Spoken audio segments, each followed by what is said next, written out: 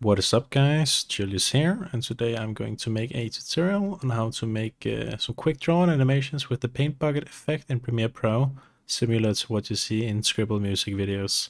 Let's take a look at the effect.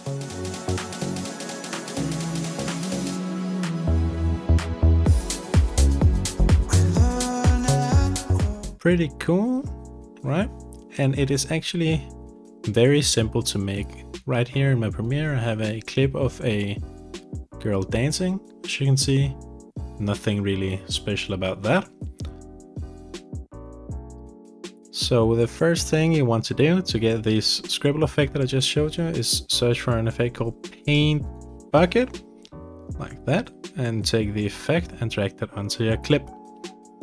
Basically what this will do is it will select the point and it will kind of fill it in like a paint bucket if it's like similar texture and also out to the edges. So yeah, you basically notice maybe from paint sort of shop or something like that.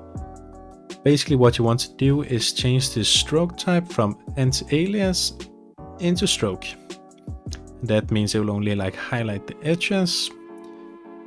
And what I'm gonna do now is maybe move the fill point a little bit so we get it on her shirt. That looks nice. If you change the tolerance, it's basically just how much it's like gonna go out the stroke. Kind of like something like this, 86. It doesn't really matter that much. The stroke width is basically just the width of the stroke. So 1, it's a very like thin stroke. 5, a little bit more of a thick stroke, but I kind of maybe like something like 2. Next thing we're gonna do is change the color to something else I like. I think I kind of want to go with orange strokes.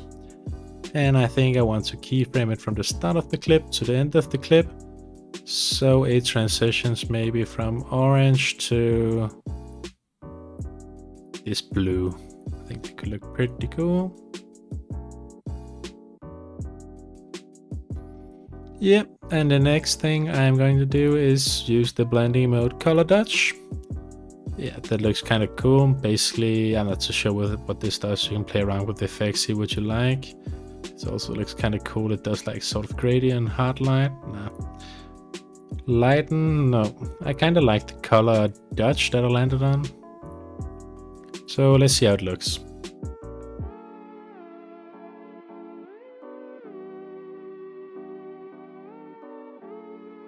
That looks cool, and I'm happy with that. It was a short tutorial today because I have something I gotta do. But anyways, if you learned something new, please hit the subscribe button and hit the like button if you want to.